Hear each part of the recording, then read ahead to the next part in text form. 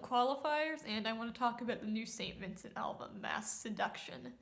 But before I do, I want to explain a little bit about why this video is so late, and in doing so, explain a little bit about how I go about doing these reviews. And yeah, part of the reason this was late is because due to a combination of my computer running out of storage space and me being stupid, I filmed about half of the review and then deleted most of it. So I had to reshoot a bunch of what I had already done. But another larger reason for me not reviewing this album a week or 2 weeks after it dropped, despite the fact that I was listening to it almost all the time, was that I really wanted to see how my opinion of it would grow and change. I spend a lot of time before these reviews trying to figure out what the album's intentions are, what the artist is trying to do.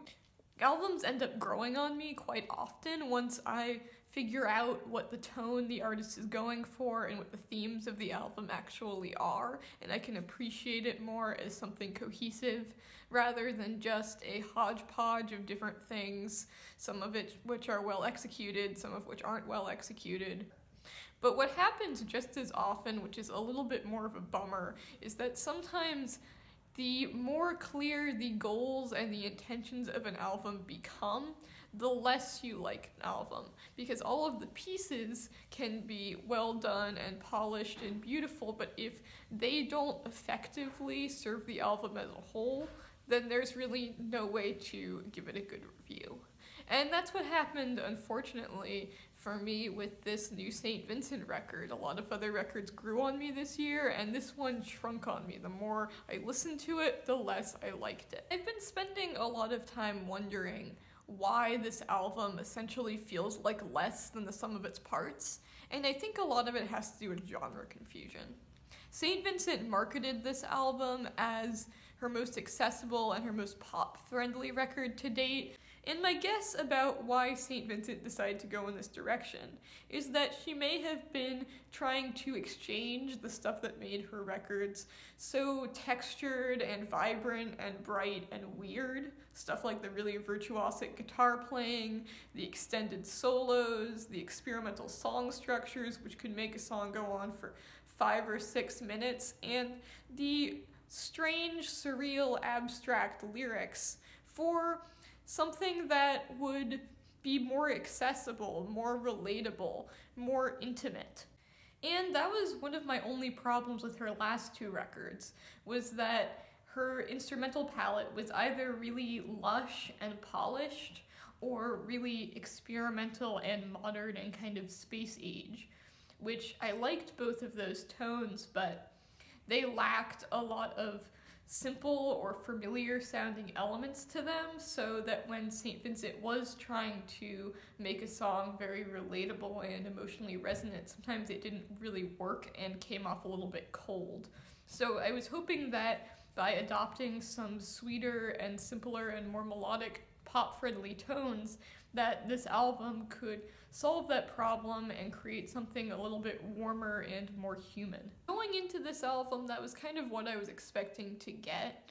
I was expecting and hoping that this record would feel more emotionally immediate, but might lose a little bit of the texture and color that kept earlier St. Vincent projects so compelling even when they did seem a little bit emotionally cold.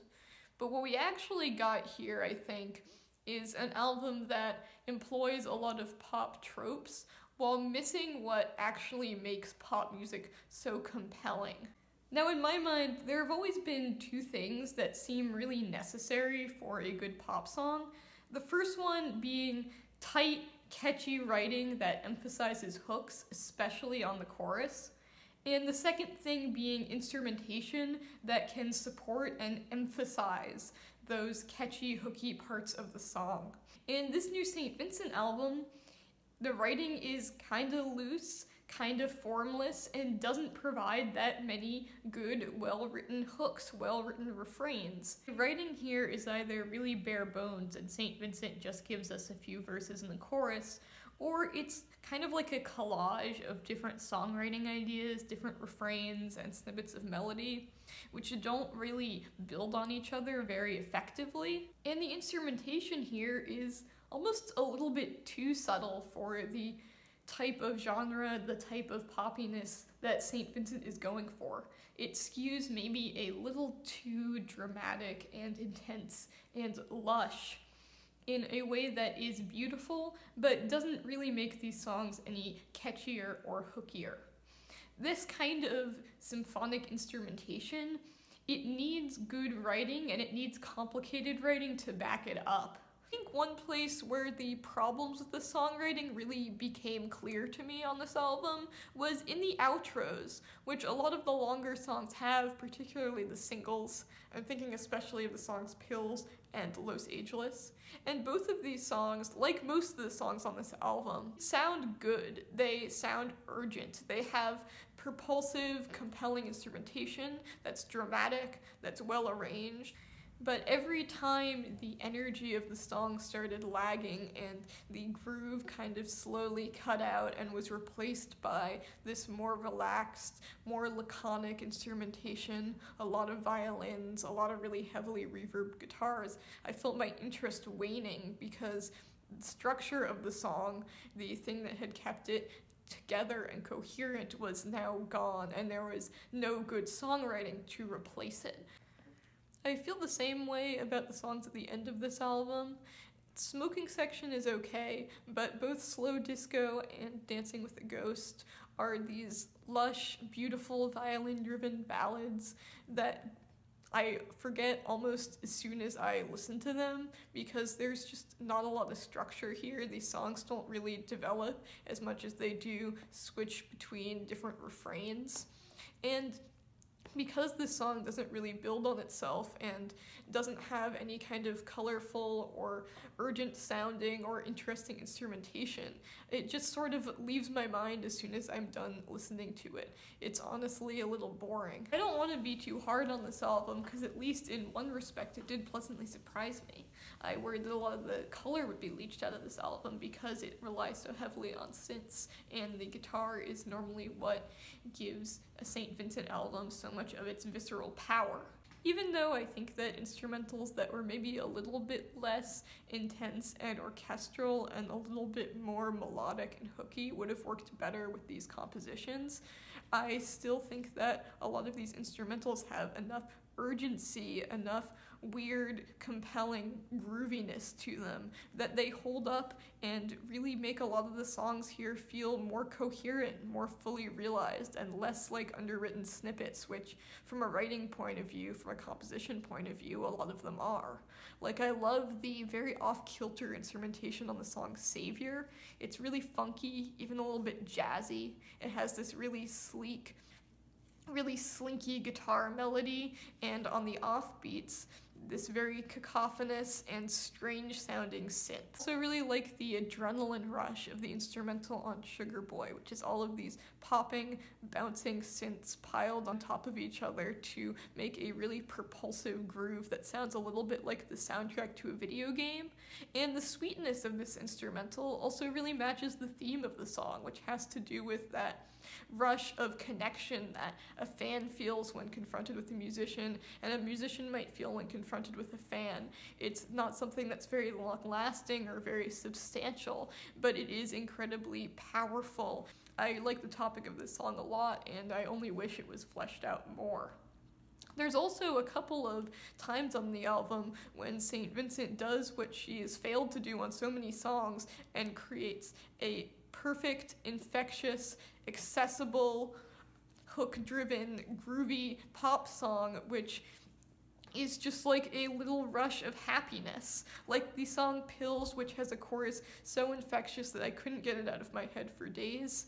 I also love the song Los Ageless. It took a while to grow on me, but the thunderous clashing instrumental in the chorus that has these rushes of guitar chords sounds like driving off a cliff. It just kind of has that chaotic, intense power to it.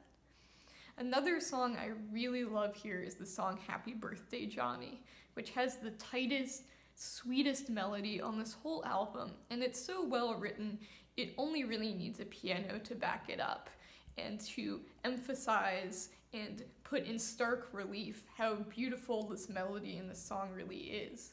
I mean, this melody it feels timeless. It feels like something pure that a monk could have come up with 500 years ago, and it just catches and sticks in your head so well. And this melody complements and adds to the poignancy of the story being told here.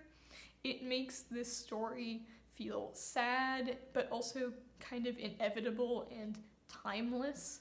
It's about this family member who is maybe a brother or a cousin who's having trouble with homelessness, with drug problems, isn't doing very well, and about how the main character feels sorry for him. She feels terrible about what he's going through, but at the same time, she is frustrated and angry that he keeps manipulating her to get what he wants and keeps getting angry at her, and it's just sort of a meditation on their relationship and about how some people will always kind of get in these positions where they end up ruining their lives, and there's very little you can do about it a lot of the time, or you want to do something about it, but you feel like they would just get themselves into this position again.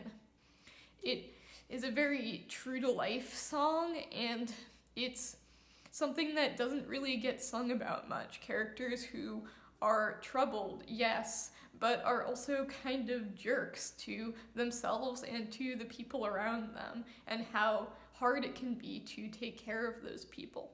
This album has a lot to do with loneliness and people seeking quick fixes to loneliness, be that idolizing someone in their past and living in nostalgia, like on the song New York, or idolizing people in the present and thinking that they will somehow understand or save them without doing the real work to establish an honest relationship, like the connection between the musician and the fans in Sugarboy, where the musician thinks that the fans somehow personally understand her because they relate to her music, and the fans think that they personally understand the musician and connect with her because they really enjoy her music, and both are kind of feeding off this instant rush of connection when really they don't actually know each other as people. This is only really about the art. You also get songs like Savior, which is about Andy's partner dressing her up in various outfits, making believe that she is certain things, putting her in different roles, and assuming that she is going to be someone who can inhabit all of these roles for them and is going to be able to somehow save them. Annie says, "Darling, I am not your savior." In some ways, these songs feel as fleeting and as ephemeral as some of the quick fixes that the characters try to pursue for their loneliness. They don't feel like fully developed stories. Instead, they just feel like windows into a certain point in time, into a certain emotion, and often it seems like you will never understand the full story or the full situation. And this is kind of a strange writing style, but I don't think it's a bad one. There are tracks here which I think would have worked better if the narrative was a little more fully formed, if we understood a little bit more about the relationship between the characters in the song. But there are other tracks where St. Vincent gives just enough information to make us curious and to disturb and off-put us a little bit. And if she gave any more detail or fleshed out the scenario any more, then it would lose that element of surprise. Like the song Young Lover, where the young lover of this person tries to commit suicide in the bathtub, and when she discovers her initial reaction is cynical and like, geez, again, you did this again, and you get the sense that this happens often and she doesn't know what to do about it. But the song kind of ends there. There's no confrontation, there's no background on what this relationship actually is. It's just sort of an interesting and strange peek into a mind of a character at a certain point in time. There are definitely things that work about this album, but as a whole, it kind of falls into this weird nether region between pop and rock, between something that's supposed to be immediate, catchy, warm, and relatable, and something that's a little bit more technically complex, a little bit more interesting and strange. And it really doesn't make a satisfying pop album or make a satisfying experimental album. It falls somewhere in the middle, and that's what makes this record so frustrating. I am feeling a decent 6 on this album. I think that I may have been harder on it than I intended to be, just because it was such a disappointment for me in the context of St. Vincent's other albums, which, despite my sort of relatively minor nitpick that they sometimes feel a little emotionless and cold, I have really loved and I still play often. So take that for what you will. I am currently shooting the review for Trial by Fire, so I should have that up very soon. I am pretty happy with that album, spoiler alert, and it's getting to the end of the year, so I'm also starting to put together my end of year lists. If you have any albums that are maybe a little bit more obscure that you don't think I've checked out, that you think I would really like, feel free to post them in the comments below and I'll consider them for the lists. I hope everybody has a good day, and I will see you next time. Bye!